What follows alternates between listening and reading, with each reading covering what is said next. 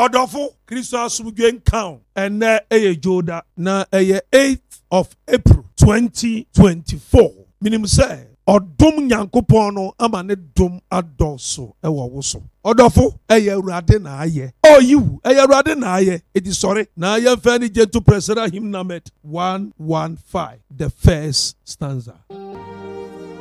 Munna nyame aseda. Owiase ma nyina. Osuma ne bakoro. Beyiye ayureho. Aw biura. O nanya nyamia sira ewo bia se amenina o soma neba orono beye abi Zuma Niba Orodo Ebeye Abi Enyamisemu Sabono Eye Matthew chapter 28 verse 16 to 18. Matthew asampa ti aduonu awotwe jemudunsia edikosi du amotwe. Then the 11 disciples went to Galilee, to the mountain where Jesus had told them to go. When they saw him, they worshipped him, but some doubted. Then Jesus came to them and said, all authority in heaven and on earth has been given to me. Na esuafono dubi akono si mu kɔ Galilee. Before Yesu kyerɛ wɔn no so. Na wohu no no wakoto sɔre. Na ebinom gye akyinye. Na Yesu bai bɛka kyerɛ wɔn sɛ, wɔde ɔsoro ne asase so tumi nyinaa ama me. Hallelujah. Ɔdɔfo anɔpɛ me wɔ ha ɛde bɛhyɛ wo nkura anɔpɛ sɛ ma yɛnkoto na yɛnsɔre. Yɛnwura ɛne yɛagye nkwa Yesu Kristo. Kyerɛ wo se na yɛwurade Yesu Kristo yɛgyidi wɔbɔɔ ne fam asɛnnua ho owui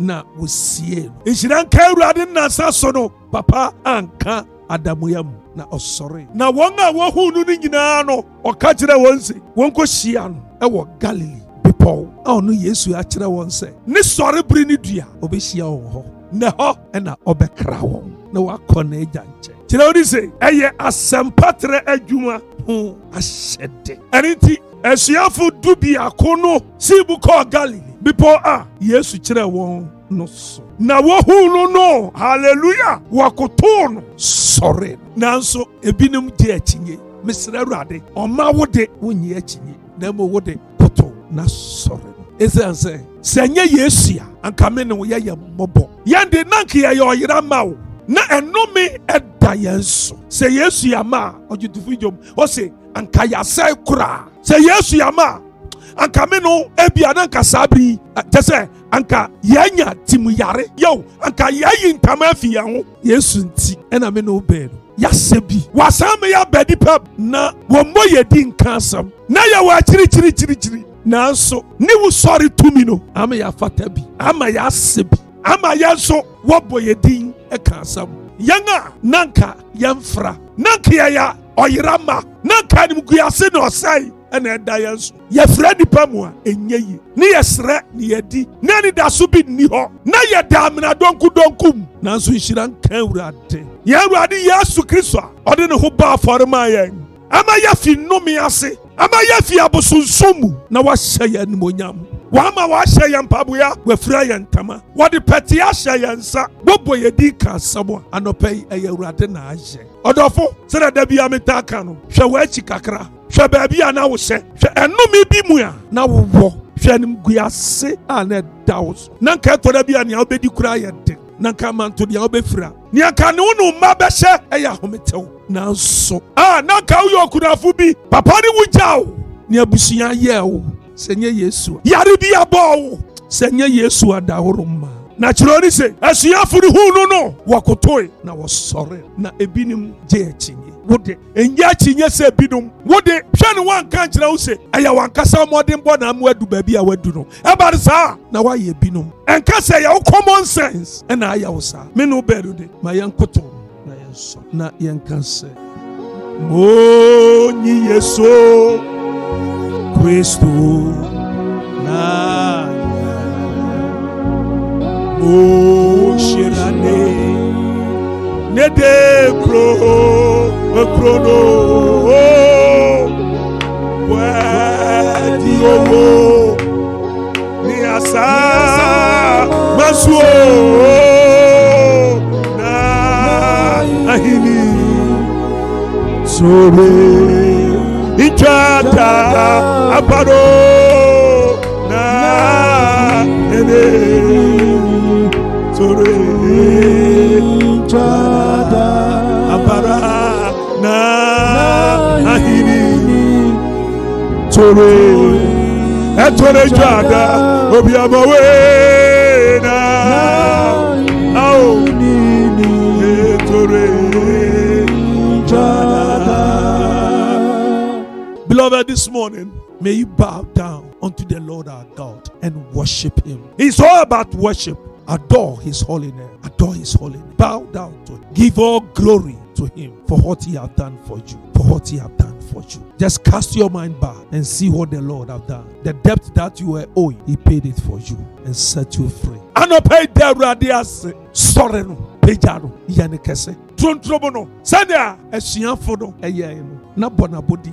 Bukompasho wechi kakra. Eno meka na down soro. Ono yi amwase bi. Yesu yama ka wasa ekura. Danase ema abusia no. Danase ma oman Ghana. Danase e Kristo asafo kronkron e bia ko ma nyina. Danase ema ahokafo nuanom o ma ene ba bia urade de wadu. Ah miura. Anopa yeshirawo.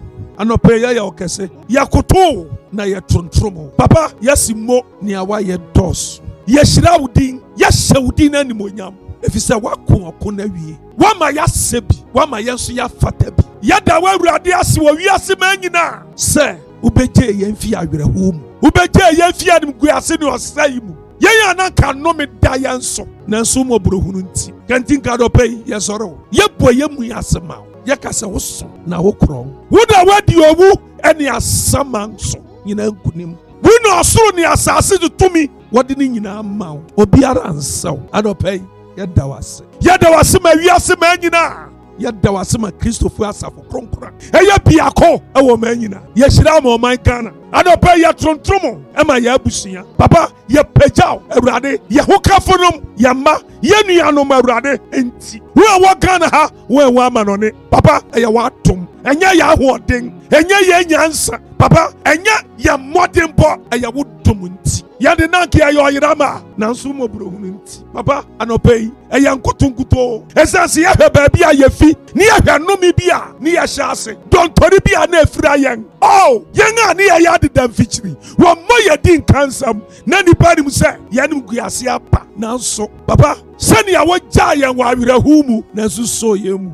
Yare bia boy yen se nya wa Awurade. Atiti aye komu papa se nya wu sori tumina. Anopei ye sori wo. Ya kase ya trontromo ni aya kare se ma osuru muye ma wa ho odenya kase wo yenso na ma na watwi ma ensi yi amra musa ya Awurade Yesu Kristo nti enti anopei ya Awurade Yesu Kristo dom onyankopon do onkrokro ankofa ene wontena ne ene dan nyina edini ye osofo Kofi Manukure Akyeampong anopei ma besra strafo fro mame na ka cheni se onkoto na onsori Awurade na be ye nhira ma no amen.